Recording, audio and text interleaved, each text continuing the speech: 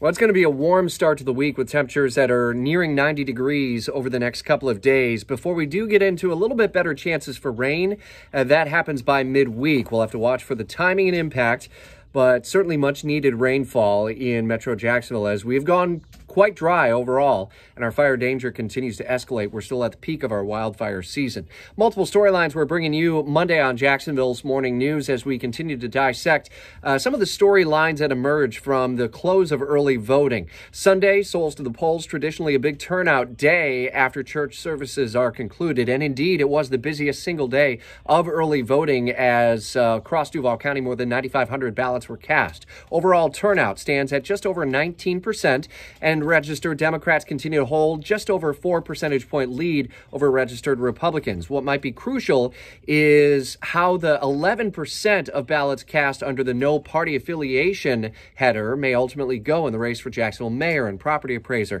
that at-large city council race as well.